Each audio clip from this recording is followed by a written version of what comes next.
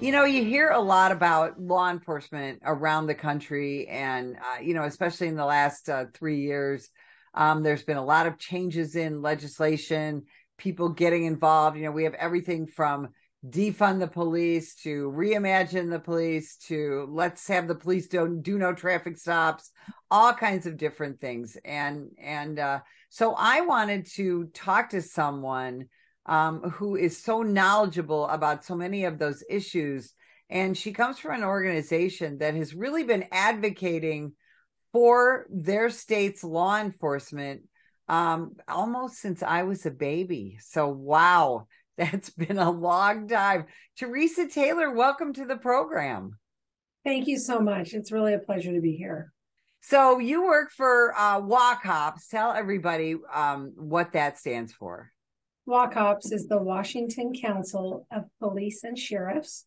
We are a trade association. We are the largest organization of our kind in the state of Washington, and our purpose is to advocate for the profession of law enforcement. And, again, you guys have been around since 1962. And I think one of the things that's unique about your association is you have chiefs, sheriffs, you have officers, deputies. You really cover the whole gambit of the profession, and you get involved in so many different things, from legislative sessions to scholarships, and you guys really do it all, don't you? We try to do it all. We're a small office. So I always say, we're a big company with a small office. We are an organization of organizations. So folks often think that we're a union. We are not a union. We are a trade association, a nonprofit, but our membership are all union members. So our organization was built on a labor model. We believe in the importance of having labor protections for law enforcement in the state of Washington. And to be a member of WACOPS, you must be a member of your local bargaining unit.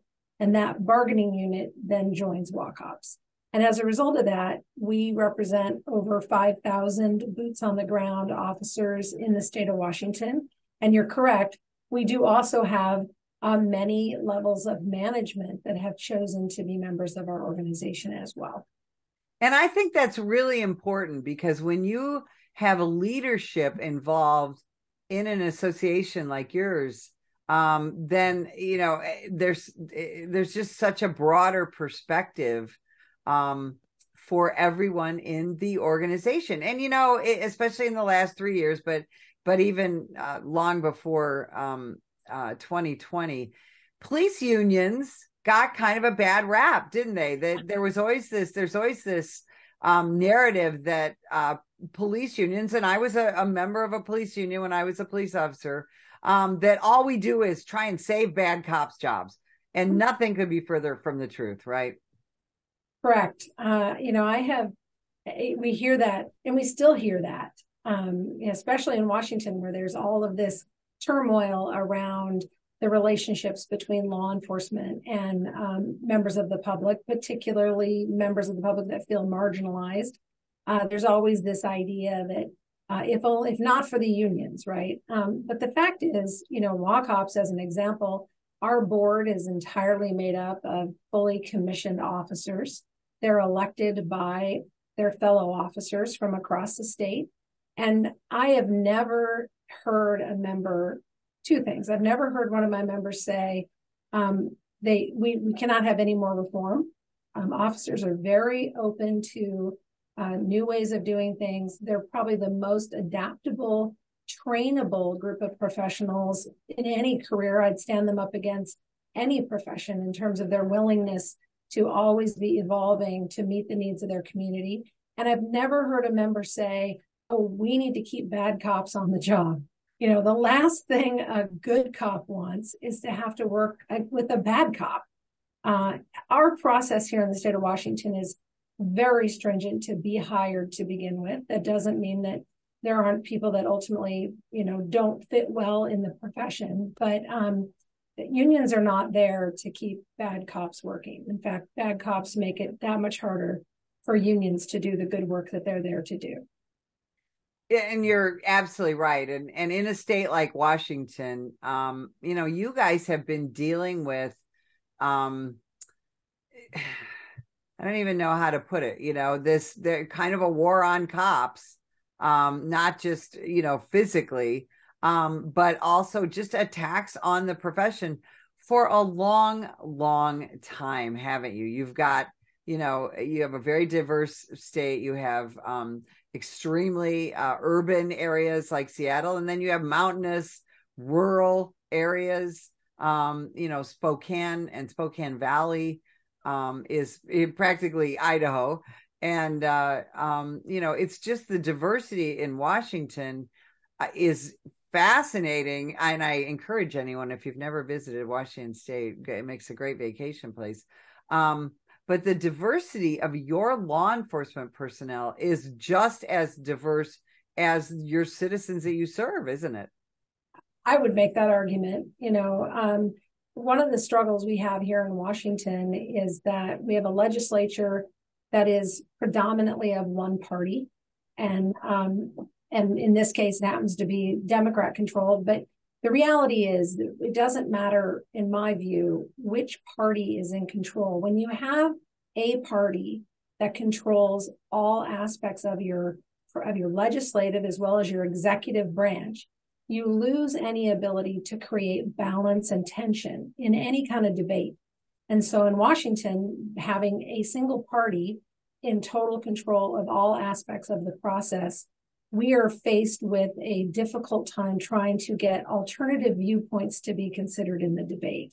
And so even though we do have this geographically tremendously diverse state, we have all sorts of viewpoints and beliefs across our state, from rural to urban, from suburban, from the oceans to the mountains. I mean, we have all these different kinds of lifestyles, and yet a lot of that's not being considered in our policy debates because we have it really being completely monopolized by a single viewpoint. And that's really made it tremendously challenging on the issues related to officer safety and public safety. When you talk about labor rights, we have a legislature that's been very supportive of maintaining and, in fact, enhancing the labor rights of law enforcement. So we have this strange balance going on between these two very important issues that we focus on here at WACOPS.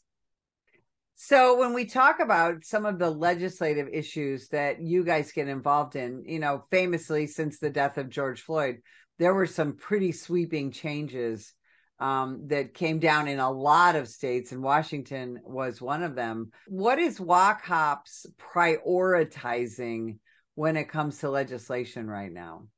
Well, high priority for us is anything that would address, alter, in any way impact the job of law enforcement. So when you talk about all those pieces of legislation, 2021 was a watershed session for Washington State as it relates to law enforcement and law enforcement reform.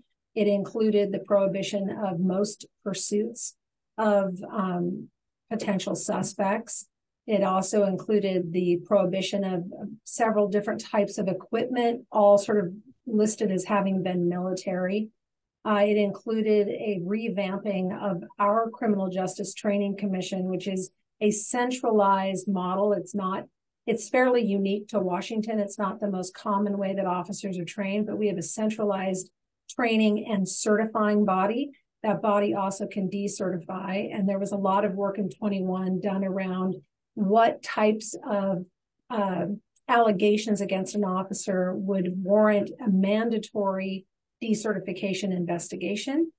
So that's in place. Also in 2021, our state launched a state-level Office of Independent Investigation, which is a body that has not yet begun to do investigations, but they will be able to decide in the event of an officer-involved shooting or other incident which inflicted bodily harm or death on a member of community, they could decide to step in and become the investigator of that. So those are just some of then on top of that, we had a whole change to how use of force could be, when it could be used, and under what criteria and what counts as a use of force. So we've had a lot of really important fundamental aspects of law enforcement changed in very dramatic ways in a very short amount of time with very little evaluation or study regarding what they wanted to do, what they've since done, and how that has impacted law enforcement's ability to protect the public and themselves. Do you get some good community support around the state when you try to advocate for changes? It's an interesting thing, the voting public. And I want to say this gently, but I guess what I would urge people to remember is that, when you're talking about things at, the local barbecue or your neighbor's house, and you're all, commiserating over what you believe is going on, you have to translate that into voting. And in November, we just had an election here. And not only did the Democrat majority retain power, they actually gained seats in our legislature. So while during the election process, we heard a lot from the public, because we actually heard it from candidates expressing concern about pursuits, for example.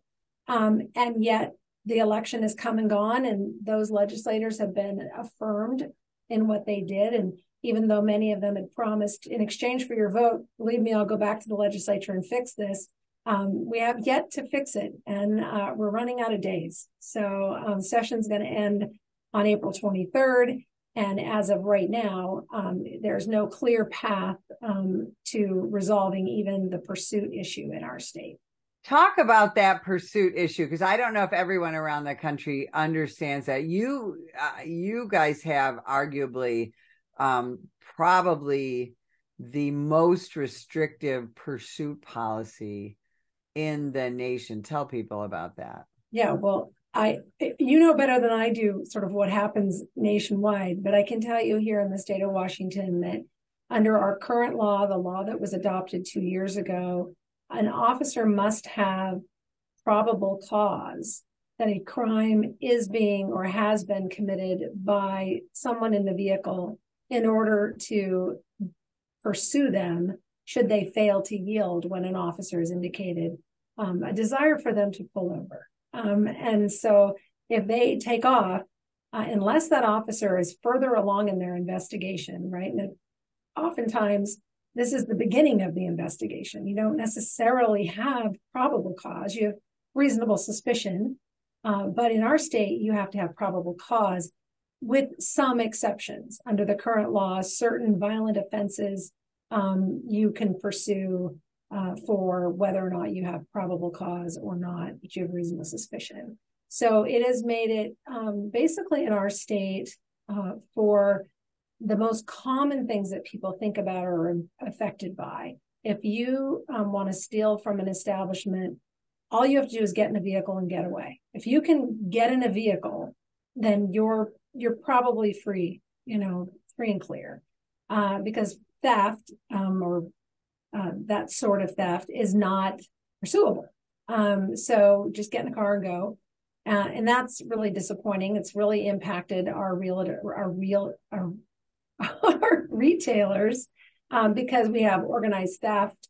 They'll pull in with multiple cars. They'll go in and swarm the place, steal things, get in cars and take off. But even just regular, one-offs where you have people walking into a store and stealing product and getting into a car. And the interesting thing is oftentimes these cars are being driven, but the car itself is stolen because you can't pursue for a stolen vehicle either. So car theft in our state has gone through the roof. Any one of us may have in our adult life known somebody who knew somebody who had their car stolen. Now it is very common that people know someone, or I know 2 people personally who had their car stolen. And I don't think I'm unique. So I think that's just an example of how significantly these law changes have emboldened a certain faction of our community to not only now steal cars, but to use the stolen car in their theft ring, because neither the theft nor the stolen car warrant being pursued. And there have been some really drastic consequences to that law, hasn't there? There have been really tragic deaths as a result of it. We had a terrible situation in eastern Washington, so over the Cascade Mountains, in which a driver was driving at a high rate of speed. There was not probable cause to stop for speed. And later on down the road, this driver ended up slamming into a vehicle and killing 2 children in that car. On another sort of unexpected, I guess, connection, we had a landscaping company that had vehicles stolen, equipment stolen. One of the things that it was stolen from them after several of these thefts having occurred was a vehicle. That vehicle was then involved later in running over 2 young girls, killing one of them, and had law enforcement been able to have apprehended that vehicle, that tragedy couldn't have happened. But unfortunately, they couldn't stop the vehicle. And so later, not immediately, but later, that same vehicle was used in this terrible hit and run. So, and those are just a couple of examples. There are many examples. And then there's just the tragedy of, a person, a worker, a person who's trying to live their life, goes out to get in their vehicle to go to work, and their vehicle's gone. This is not, in our state, and our legislature has affirmed this and reaffirmed this, this is not important to them. But I'll tell you, if that's your vehicle and that's your means of getting to work, it's important to you. And not everybody has access to public transit. Our state is not, even for our density, really, Seattle's about the only place where you can have regular, consistent access to public transit. It's not readily available in many communities, most communities. So imagine you're a worker whose boss expects to see you at 8 a.m.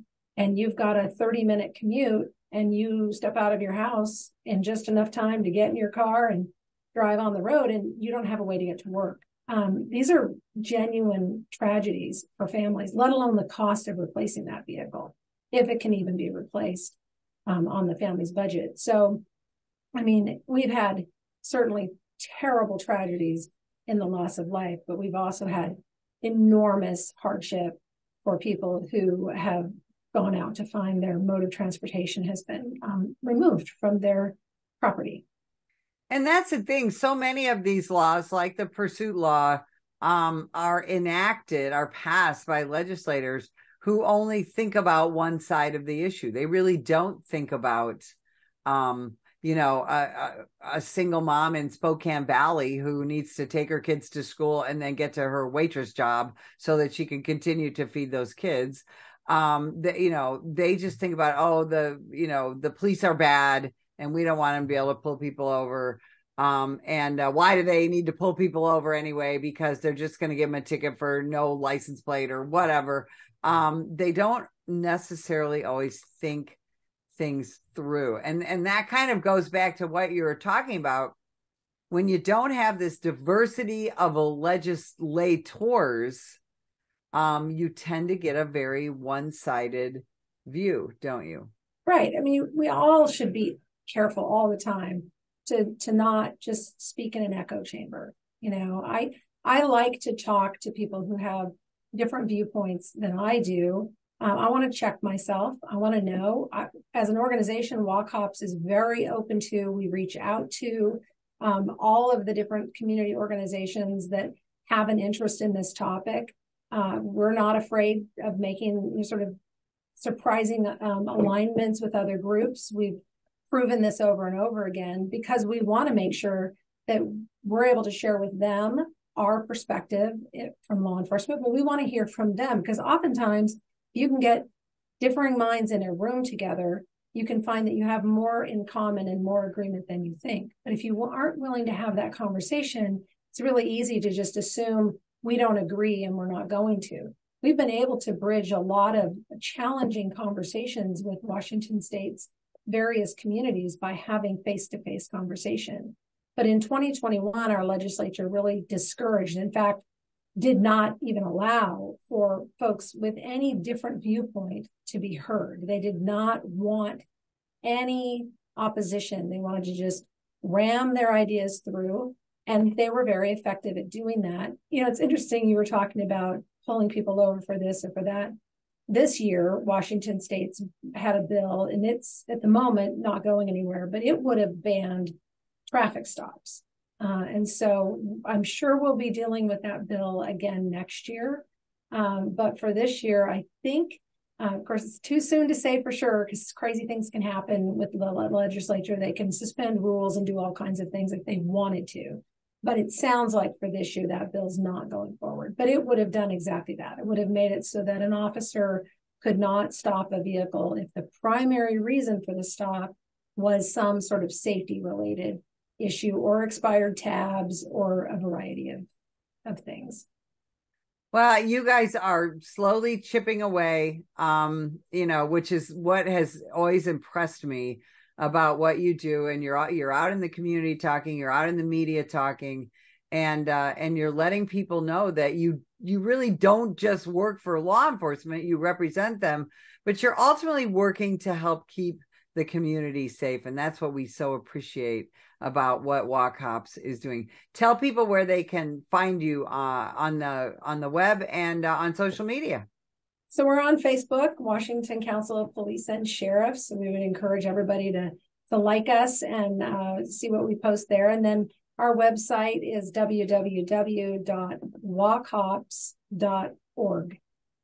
I tell you, Teresa, I can't thank you enough for spending time with us today. This was a really enlightening conversation, and we appreciate everything that you do.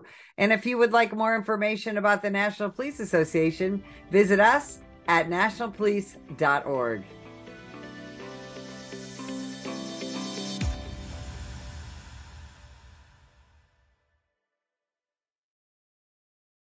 Ma'am, put the gun down! Put the gun down!